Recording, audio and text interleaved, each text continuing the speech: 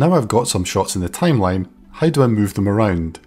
Easiest way to do it, simply select the tracks, and you can move all of them at once. Here I'm moving the video and the audio. But I can also go in and I can choose to unlink my clips. What does that do? Well, now I can select just the video layer and I can move it around. I could also trim it. Or I can select the audio tracks individually, or if I hold down the control key, I can link them together and then I can move these around. Some other things I can also do.